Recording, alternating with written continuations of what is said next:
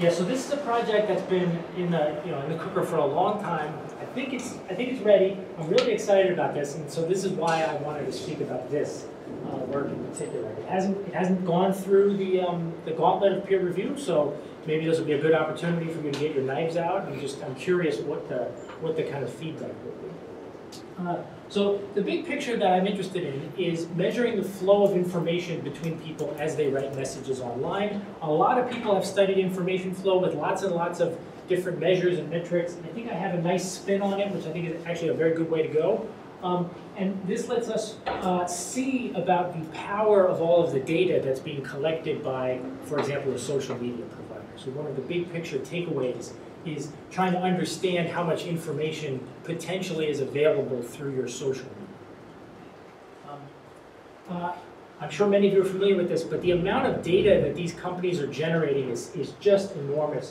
This is from a blog post by Facebook in 2014, and they're probably growing far faster than this.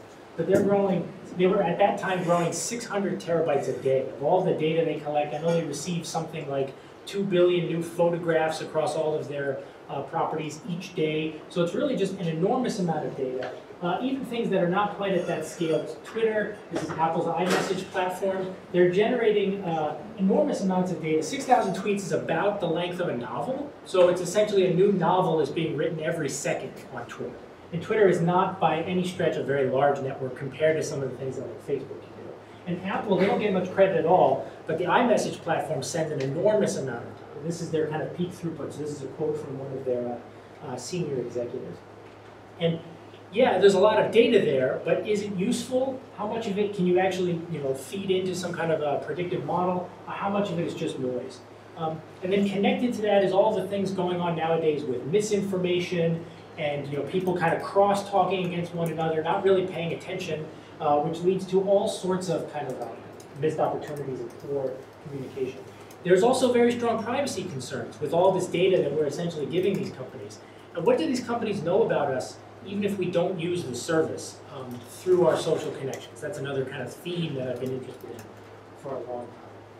And if you're not worried about some of the stuff that Facebook can do, here's very recent news. This is from May. A document was leaked. They think that somebody inside kind of tried to do whistleblowing, where Facebook had put together a team to try to do research as to how to target emotionally vulnerable youths and then sell that classification to the advertisers so that they, if they want to, they think their product is going to be more likely to hit that type of person.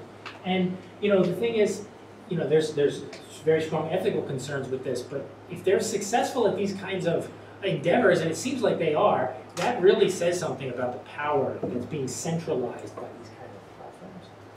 Okay. So like I was saying, many people have studied this in the past. There's a whole thread in the computer science side, information diffusion, information transmission. We've studied it, including myself and other people in Barbazzi's group, in mobile phones. How are people kind of spreading information on the social network?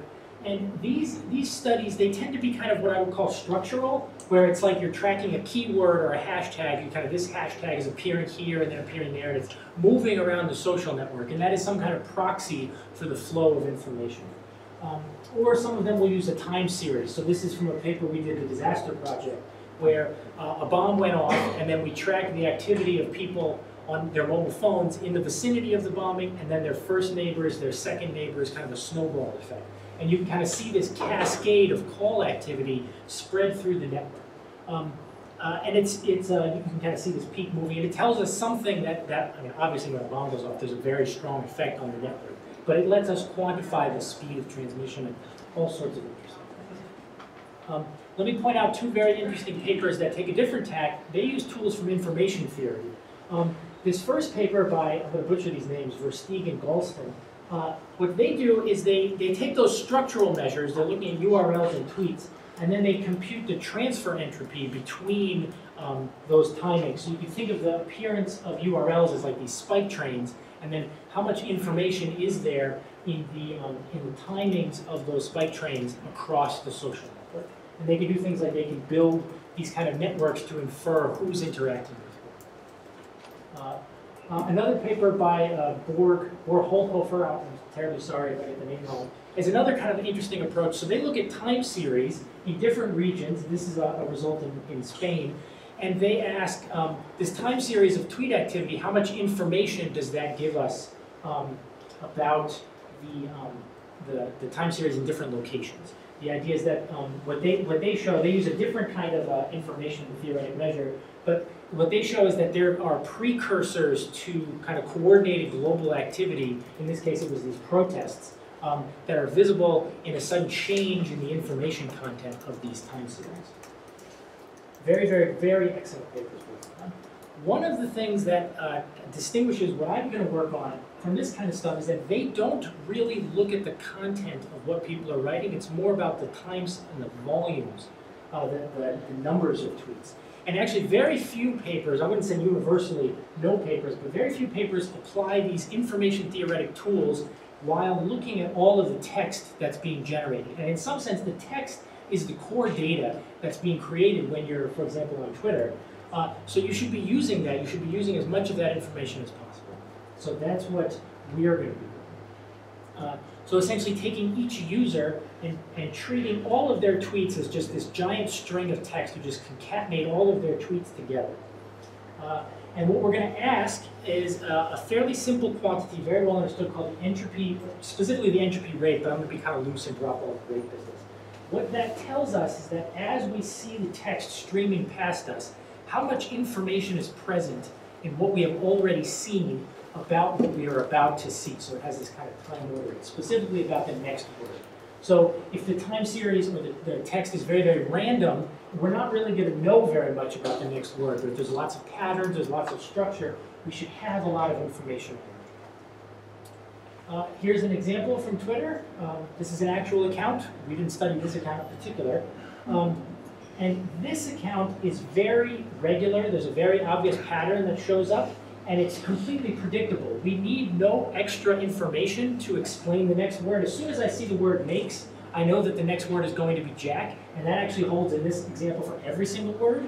And so the entropy in this case is 0. So the entropy is how many bits you need to encode that next word given past words. And once you give me this past word, I don't need anything else. I know immediately what the next word will be. So this is what we're going to be studying for our measures of information and information flow, which I'll get to in a little bit. Big question, of course, is how do you compute these kind of entropies? And this is a very long-standing, this is in some sense the central problem of information theory, which is given the data, what should the entropy be? We're using an entropy estimator developed by these people in the 90s. They proved all the asymptotics and everything. The challenge with all of this is that in order to compute the Shannon entropy, which is a very simple quantity, you need to know the joint probabilities or the conditional probabilities of all of the words, all the sequences of words. And in order to get that, you need enormous amounts of data, which are not generally available. So these estimators have nice tricks to try to avoid that. This is a very old problem. Shannon confronted this problem in 1951. You can't talk about information theory without showing Shannon. And he had a very clever idea in this paper. It was a beautiful, beautiful paper, just like all of his stuff, where he tried to estimate the true information content in English, but he didn't really have computers, he didn't really have those joint distributions. So what he did was crowdsourcing. He asked people, using the kind of mental model that they already have, and he played a kind of game where he would show them a text, one character at a time, and ask them to guess the next character. And if they are successful at repeatedly making those guesses, that means there's a lot of information already present. He has a very beautiful argument connecting that to the entropy. Very, very genius. Excellent. So this estimator, which has been used in this group actually, so I learned this from Chow Ming actually, so this has been bubbling in the back of my head for a very long time. The way this estimator works, it's specifically for text, is it's this quantity, which if you're familiar with Shannon entropy, looks nothing like the Shannon entropy at all. It's based around what are called match lengths, so these are these lambdas. The idea with this is that you, at each point in the string of words, in my case, you kind of say, moving forward, what is the shortest sequence of words from this position that I have not seen in the past? The idea is that if the string is very, very regular, I'm going to have to go very, very far out until I see something new.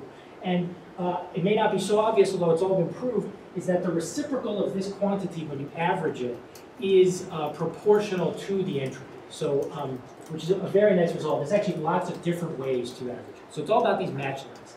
If you're familiar with like Lempel-Ziv or some of these kind of data compression methods, this match length and the database that you match over, it's all very, very standard. And entropy and information is very closely tied to compressibility. So this is proportional to the entropy rate except for this log n, at least asymptotically. And this tells us again how many bits we need. It's all measured in bits when the log is base 2. How many bits do you need to get that next word given past words? Also lots of fun games you can play where you can take some texts and kind of measure their entropy rates. I have the perplexity up here. I won't really talk about that. That's kind of a language property. And I've taken a couple of books that are kind of famous for being very, very simple writing versus very, very complex writing. I picked a kind of fun thing in the middle. And you can see that reflected in these entropies, which I think makes a lot of sense. And it's a nice kind of sanity check as to what's going on. I wanted to go a step further because I'm a huge Lord of the Rings nut. So I wanted to actually try to study this book, the entropy rate, as you move through the text. So this estimator requires a lot of data. It tends to converge around 10,000 words, and that's what these are, 10,000 word sliding windows throughout the Lord of the Rings. It's got all sorts of peaks and valleys. There's all these sudden changes in the information content in different parts of the text. And this is totally circumstantial, but it seems like many of those sudden dips tend to correspond to certain events in the book. So they discover the ring Bombadil, which was cut out of the movie if you've only seen the movie, the Balrog. Totally circumstantial, but very interesting. And this is definitely on my bucket list to be able to present a slide that contains the word Balrog, so cross that one off. I have not read Harry Potter, but I know Harry Potter is enormous, so I did do this. This is just the entropy rate over the entire text. We find something very mysterious with book 5, which I've heard is like a very long book, and it's the more boring book. It has a very, very low entropy, which means very, very predictable. I don't really understand what's going on there. I spent a long time trying to see if this was a bug or if I chopped off part of the text or something. It seems to be really solid. I don't have a strong explanation.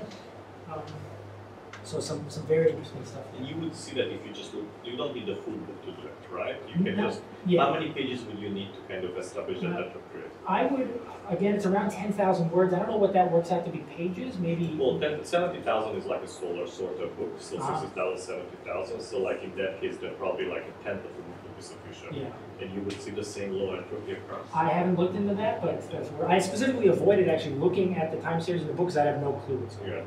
It's loaded with spoilers for me. Okay, so that's books, that's language. A lot of people have been studying these for a long time. I want to get into the social information. So what I'm going to do is essentially take that estimator and apply it to these text streams. So instead of studying a novel, I'm going to study the tweets of people. And I've kind of visualized the tweet activity with another one of these kind of spike trains. But each one of these is just the time of the tweet, and we treat all of this as a single text that's been concatenated together. Okay. I've gathered a bunch of data. There's a very involved data procedure collection where a lot of people who work with Twitter work with a random sample. We have at Vermont, we have a 10% random sample. We don't want any missing tweets. We want to get all of the text that they generate, at least the publicly available text. So what we do is we randomly grab people and then we go to the API and we get all of their tweets up to the 3,200 most recent. We've done some filtering, we've removed bots, we use both computing algorithms and human raters to try to filter out bots. That's not a completely solved problem, but I think we have an okay thing. And part of that, which I'll only touch upon, is that you also can infer the gender to some extent of these users on Twitter. Altogether, we have about 1,000 users, but we're going to expand on that data set. And when you look at the entropies, you see something like this. This is the distribution overall of the people. It's a little bit out of context. Most people have between about 5.5 to 8 bits of information in their tweet streams, but what does this mean? How does this compare to other sets of data? We need some kind of baseline. Here is if we did not use that estimator, but we just used a traditional Shannon entropy on on just the words themselves. I mean, all of these are technically Shannon entropies. You can think of this as an uncorrelated or a unigram entropy, where we just say the probability of a word is just the frequency. And it looks very similar. It's kind of shifted a little bit. There's about a 3-bit difference. So the extra information that you get by considering the sequences of words, which you would have to have in any kind of language analysis, corresponds to about 3 bits. Is there any correlation between? Yeah, there should be. from like user to user. Uh-huh. I have some results about that, which I can show later if you want to see. So that's a good question. Okay, a useful baseline is to just compare social media text to regular kind of formally written text, maybe text that's been edited. So we looked at a corpora, it's a kind of standard natural language data set, and what we find is that the typical position of users, the kind of essential tendency is the same, but that people on social media tend to be more broadly distributed. So you get more people that are, this could be something like bots, you get people that are much more random, which you wouldn't see in this kind of formal corpora. So that makes a lot of sense. I think that fits with our intuitions about social media. Is bits here like letters in this case, or it will be shorter than letters because it's more letters, multiple bits? So it's the bits to encode the word. So I did everything on Word. So you think? So I shouldn't be thinking of 6 spaces actually in SBang or entropy, like that's kind of where it saturates out. So 6 bits would be like 6 characters. Yes, 6 characters. No, it's more than that. It is about the words. You can do all of this at the character level, which is an alternative idea. What would be your estimate of the length of the entropy right now? I think a better way to think about that, or the way that I would think about that, is the complexity, which is where you take you have 2 to the number of bits, so 2 to the 6. That tells you essentially if I was sampling at random, accounting for all the stuff that I know, it's equivalent to something that is like a randomly sided die with that many sides. So in that case, it would be 2 to the 6 characters. Yeah. Would be the kind of the length. Yeah, that's like the effective vocabulary. That's why I think that's why I presented those perplexities. Okay, another very nice way to think about this, which I think in some sense is more intuitive. I think that entropy is the more fundamental concept, but something very intuitive is the predictability. So this comes out of something that Fano did. Fano is a very, very famous information theorist. He passed away last year. Phenomenal work. And Fano's inequality is one of the simplest and most beautiful ideas in information. What it does, I'll skip over a little bit of this for time, but what it lets you do is essentially say, if I had a perfect predictive algorithm to try to guess what the next word is, given the amount of randomness encoded in my estimate of the entropy, how well would that algorithm work? So this quantity pi is like a bound on the probability that a perfect algorithm will correctly guess the next word. So I'll call that pi. Here's the predictability. Looks almost exactly the same. The range is obviously very different. It's going to be between 0 and 1 or 0 and 100. And it peaks at around 54%. Now 54% sounds terrible. That sounds like I'm flipping a coin each time. But you have to remember that this is the probability I correctly guess the next word out of all possible words. And most people have a vocabulary of around 5,000 words. So to be right that often out of 5,000 possible choices means that there's actually a lot of information here, which makes sense. You would expect that in any kind of nonsense language. But this is a nice way to kind of quantify and understand some of the effects of these entropies. So a couple of quick results using this. The first, which I find really interesting, is that famous users on Twitter are significantly more predictable. So we grabbed a data set, this is a separate data set where we've kind of logarithmically stratified our sample based on how many followers the user has, and we see a decrease in the entropy and a corresponding increase in the predictability. It's about 12%, maybe 13% increase over about 4 decades, and then it's kind of level off. Something very interesting about this, you don't see it if you just look at the uncorrelated entropy. It's an effect that's only being brought out from this better estimator. Now, it's a good question as to why that's happening, what makes these accounts different from these accounts. They're obviously probably more invested in using Twitter because they have all these followers. They may be very famous and have a staff that manages all their messages, so that kind of enforces more homogeneity. I have a less nice hypothesis, which is that famous people just tend to talk about themselves more, and so that gives a little bit more predictability, but I don't really know if that's true. Or just a narrow subject range. Yeah, exactly. It's like they have one context that they're optimizing. Yes. Yeah. But also, Twitter say that's what makes you famous too. Yes. That's a good heterogeneity because you have consistent input one topic. Yeah, you want to be a beautiful snowflake that's interested in all of these different things, but you're just known for this one thing, and if you want to become famous, you should stay on message. So I think that's also playing here. Another effect, now these results are kind of, because of all of the data collection, kind of up against the limit of our statistical power, and the effects are not very strong, but we do see some slight differences in gender effects. So the the writing of female Twitter users, at least people that appear to be female, tends to have a lower entropy rate, which means it's a little bit more predictable.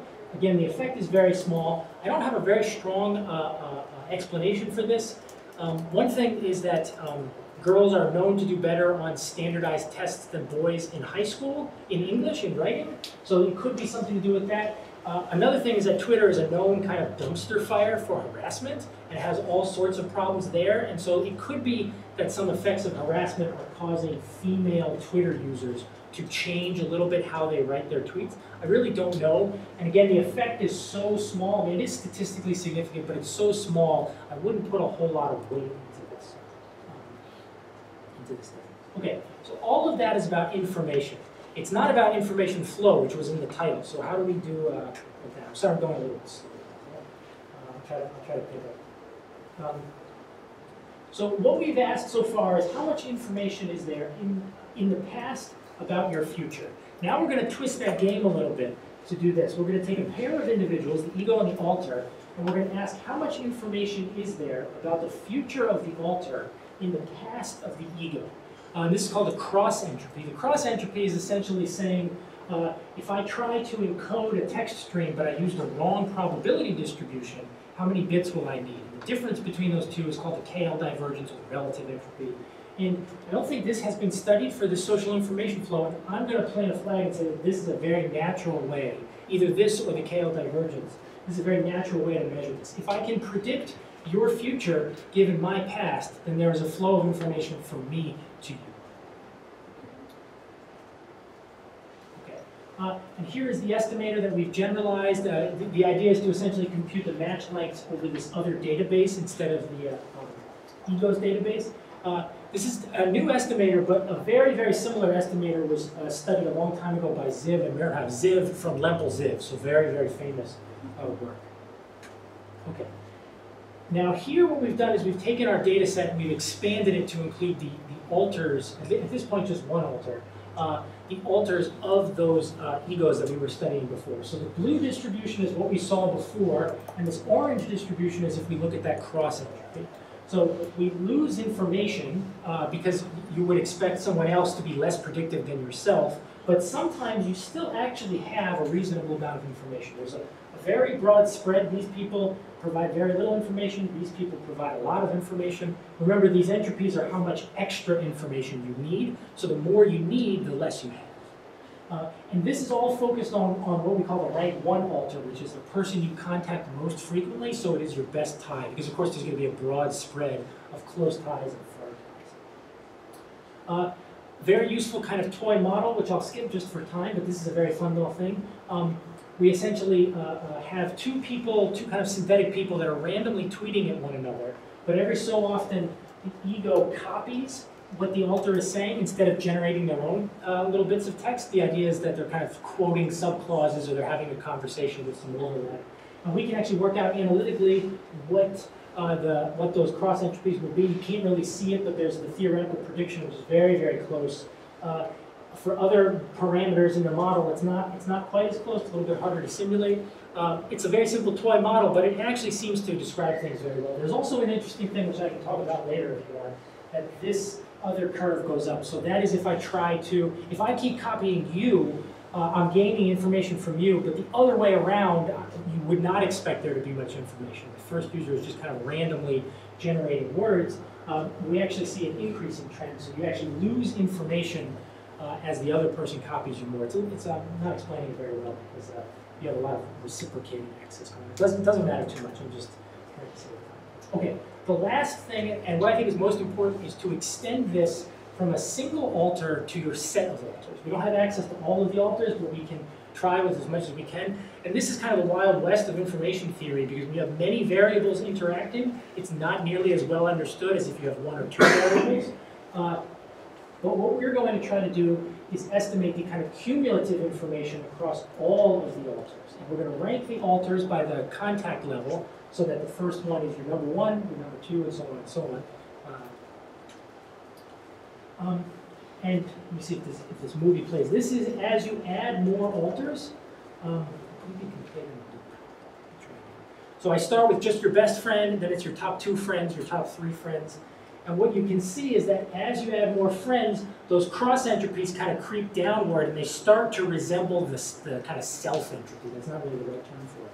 So you can see that gain of information. Here's the same quantity, the average as you add more of them. So you can see that you're gaining information as you add more people. Now, of course, that would have to happen. There is more text that I'm searching over, so I would expect there would be more matches. So we need to better understand that, so we've introduced some controls. We have two controls here. One is a social control, where people are given random alters. How much information does essentially a random person on Twitter give about you? And then we have a temporal control. Twitter is very much like news-focused, and things are happening in the moment. So what we do is we take your actual alter, we look at all the times when that alter tweeted, and we find other tweets that occurred at about that same time and build a kind of synthetic alter out of those, controlling for time. And what we see is that there's a little bit of this decreasing trend, but not much. So again, as you get more text, you would expect there to be a little bit more information. Not very much, and you never get anywhere near the actual information of your friends. So it seems like there is some evidence that people are actually listening to one another on Twitter, or at least they're talking about the same things. And let me just emphasize that this is all real tweets. It's just they're assembled in different ways. So I'm not like randomizing the words or anything like that. How about the retweets? Are the retweets? So that's a good point. I went a little bit fast. I've intentionally excluded all retweets from the tweet streams. We kept hashtags and @ mentions and all these things, but we took out retweets because that might artificially inflate things. So here it is for predictability. So we can see that we go from a little bit below 40% to up to about here. And something very interesting happens here, which is that you actually get more information out of your alters than out of yourself if you have enough alters. So you go a little bit above. So that's kind of crazy. That means in principle, if you had all the friends, they would do a little bit better than if you had yourself. So what's going on there? And that brings us to kind of like the best, most strict control, which is if this information in your friends is useful, it should give you something beyond what you would have about yourself. So we do one more control, which is essentially, it's not even really a control, which is we take all the alters and we then include the past of the ego. So if we had 15 alters, we're now searching over 16 things. And here we see that there is this trend. You always gain a little bit, which means there is some information in those alters beyond what the ego provides him or herself.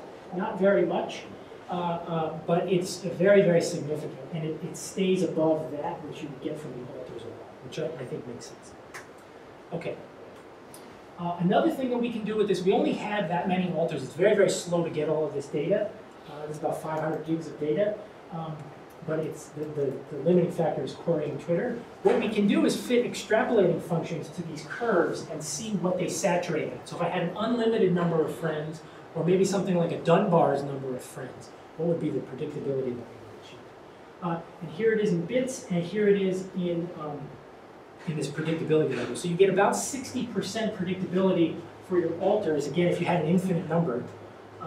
If you didn't have an infinite number, but a fairly large number, you're very, very close. So it's essentially already saturated. So that's kind of what we would claim somewhat boldly is a kind of fundamental level of information, or predictive potential. And if you do this on this kind of transfer entry, we didn't really talk about this, where you include the ego as well, it bumps up by about 4%.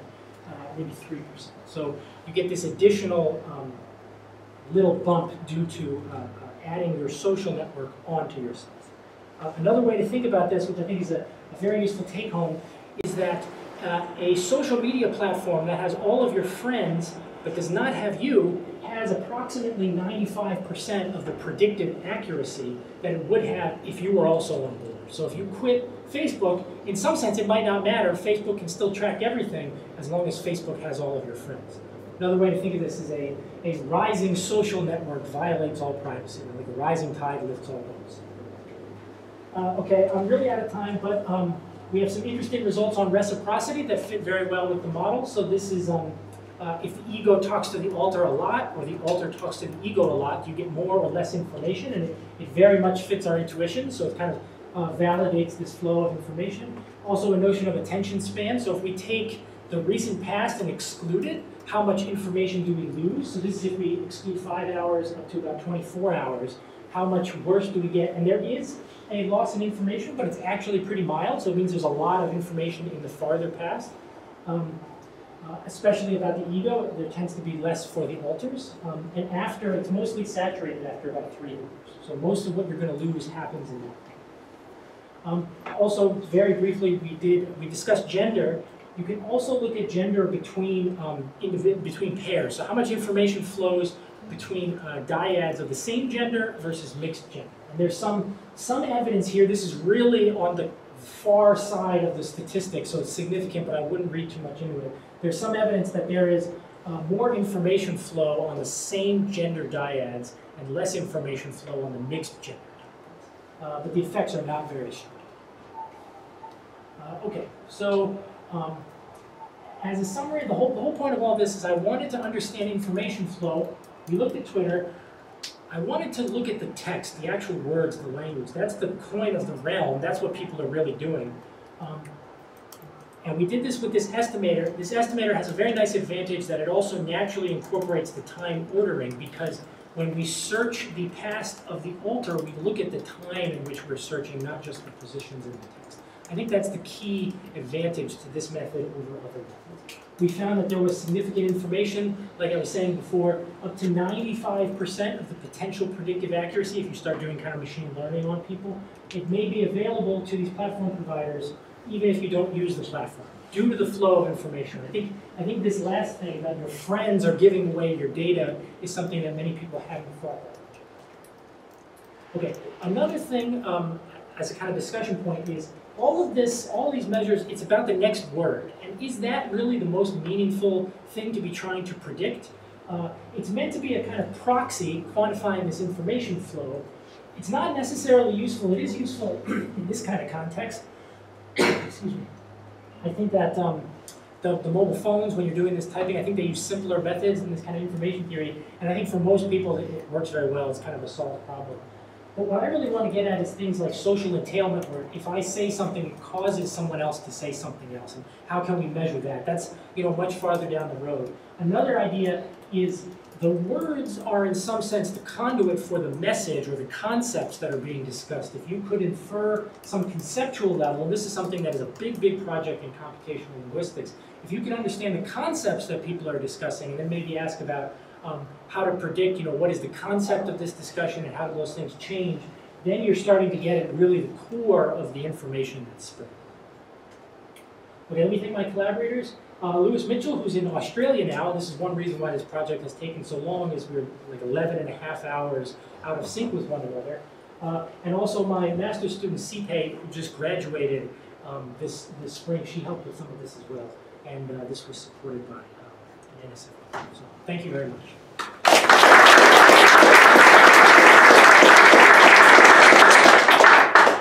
So we're a little bit out of time. The tradition in this lab is 30 minutes talk, so I'm gonna keep maybe 2 short questions, and then after that you can talk to him as much as you want, okay? So Michelle, you're saying okay, just 2 comments. One short comment, this predicting new words. So I'm using WhatsApp in 4 languages regularly.